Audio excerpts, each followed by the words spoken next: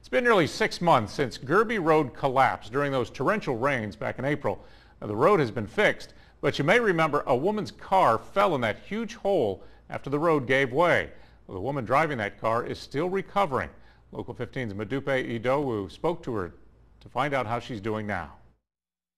I was just driving down the road, then all of a sudden I felt my car drop. After Christina Clay's home flooded late April, she took her 2 dogs and headed for her mother's house, but she never made it. I opened the door to look and I realized I was down in the hole and the dogs were injured pretty bad. Heavy rains caused the roadway to wash out underneath Girby Road. I saw my foot up underneath the dash like this. Then I realized it was broken and I wasn't going anywhere.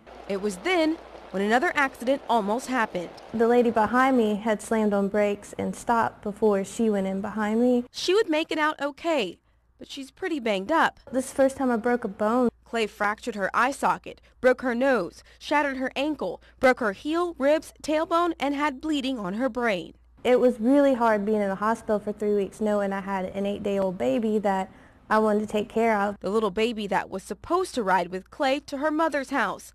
Her husband suggested the newborn stay with him. We could not get the car seat in her car. I didn't feel comfortable with it, so she took the pets ahead of me while we were doing the cleanup. It could have been a lot worse if he was in the car with her. After 3 surgeries, Christina is doing well.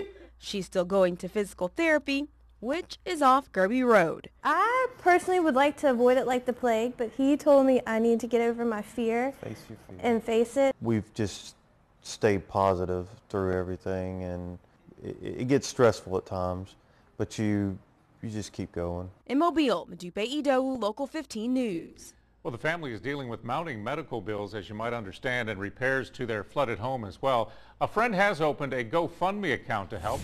Find out how you can help by going to our website, local15tv.com.